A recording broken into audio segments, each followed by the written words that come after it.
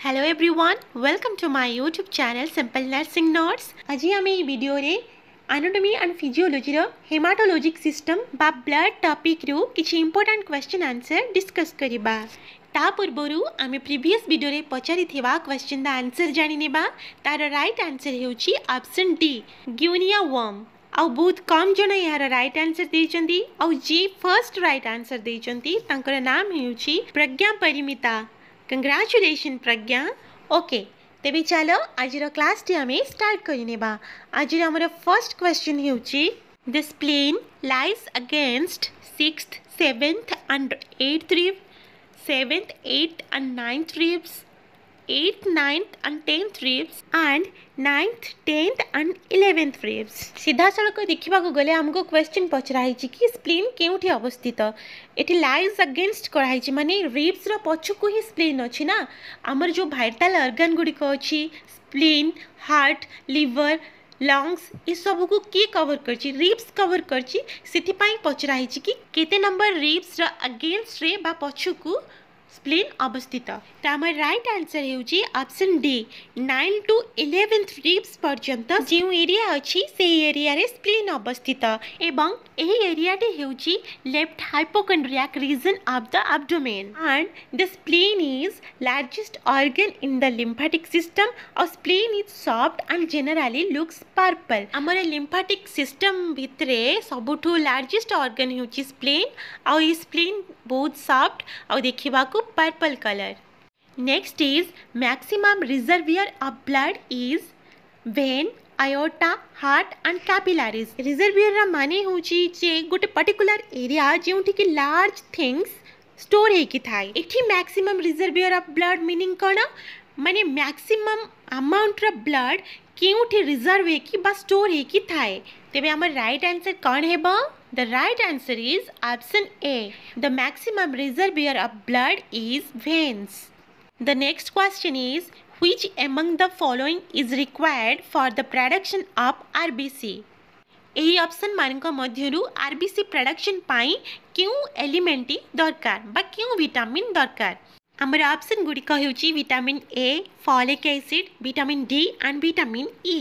हमर right answer हेउची option B RBC production पाई folic acid रो दरकार होई थाए.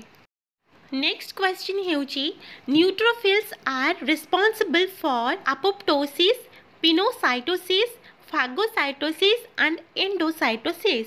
हमर एठी जे चारोटी जांक ऑप्शन अछि ता हेउची एक्शन बा किछि कार्य.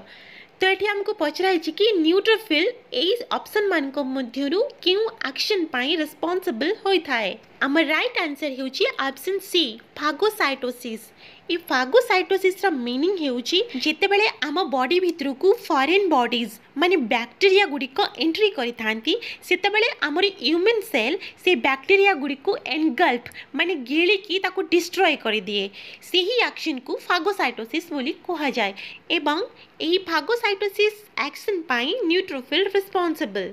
Okay, then our next question हेउची the last product in the process of blood coagulation is thromboplastin, prothrombin, fibrin and thrombin.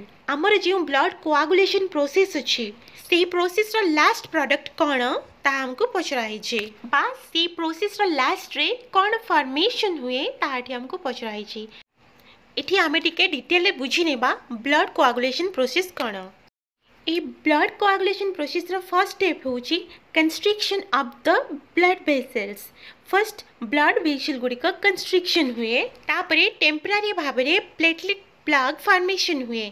Then third step रे activation of the coagulation cascade. Coagulation cascade activate हुए तापरे then last step रे formation of fibrin plug और the final clot. Last step रे कोन हुए हमको एटा ही question थिला. तेबे हमर राइट आंसर कोन हैला option see the last product of blood coagulation process is fibrin. हमर next question हेउची which among the following is the most probable diagnosis if RBC, WBC and platelet count is depressed.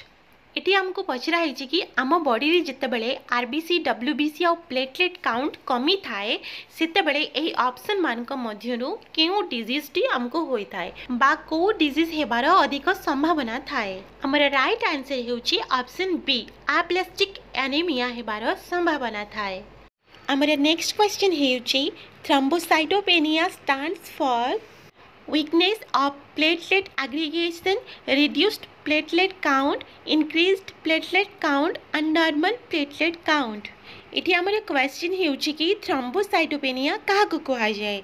हमर right answer हेउची option B जितेबले आम blood रे platelet count कमी थाए सेतेबले से condition को thrombocytopenia कुहा जाय। Our next question हेउची life span of neutrophil is 120 days, 2 to 5 days, 24 hours and 4 to 6 hours। Our right answer हेउची option B life span of neutrophil is 2 to 5 days। Then platelets life span हेउची 8 to 12 days, life span of RBC is 120 days and life span of WBC is 12 to 20 days। Our next question हेउची an emboli is movable blood clot, movable debris, movable pus and movable air bubble। हमके ये पचरा है कि emboli रा meaning कौन। हमारा right answer हेउची option A emboli रा meaning हेउची movable blood clot. Body रे गोटे जगह रे गोटे ऑर्गन रे ब्लड क्लॉट क्रिएट हेची जितेबले से ब्लड क्लॉट ब्रेक्स होई अन्य गोटे जगह को अनदर पार्ट को ट्रैवल करिवारे लागे वेन मध्य रे सेतेबले से कंडीशन को एम्बोली बोली कुहा जाए। हमारे next question हेउची total number of blood clotting factors are 12, 13, 14 and 15। हमारे ब्लड क्लॉटिंग फैक्टर गुड़िक केतोटी बोली हमको इठारे पचरा है। हमार right answer हेउची option be the total number of blood clotting factors are 13। एगुड़िक हेउची हमरे 13 clotting factors. Factor 1 fibrinogen, factor 2 prothrombin, factor 3 tissue thromboplastin, factor 4 calcium ions, factor 5 level factor, factor 6 हमारे नहीं, factor 7 is stable factor, factor 8 is anti haemophilic factor, factor 9 is Christmas factor, factor 10 is Stuart power factor, factor 11 is plasma thromboplastin antecedent, factor 12 is हेजमैन factor and factor 13 is fibrin stabilising factor. एगुड़िक टिके ठीक से पढ़ी नेबे। Then our next question हेउची platelets can be stored at -42, -50 degrees Celsius, -30 degrees Celsius, 4 degrees Celsius and 22, 24 degrees Celsius। Platelet Gudi को केते temperature रे store करी रखा जाए बोली हमको क्वेश्चन पचराई छी। हमारा right answer हेउची option D platelets can be stored at 22, 24 degrees Celsius for 5 days। माने प्लेटलेट जो दिन कलेक्ट होता है से दिन ठारू 5 डे पर्यंत प्लेटलेट को 22, 24 degrees Celsius रे स्टोर करी रखी हेबा। Then next question हेउची haemophilia A is caused by lack of clotting factor 7, 8, 9 and 10। हमको ये पचरा है हेमोफिलिया ए डिजीज टी क्यों क्लॉटिंग फैक्टर अभाव होता है। हमारा right answer हेउची option B clotting factor 8 रा अभाव हेमोफिलिया ए डिजीज टी होता है एवं क्लॉटिंग फैक्टर 9 रा अभाव हेमोफिलिया बी डिजीज टी होता है।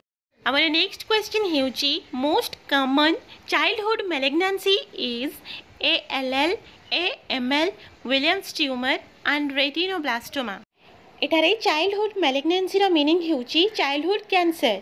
ए ऑप्शन मानक मध्यनु केउ option T हेउची most common childhood malignancy बा चाइल्डहुड कैंसर।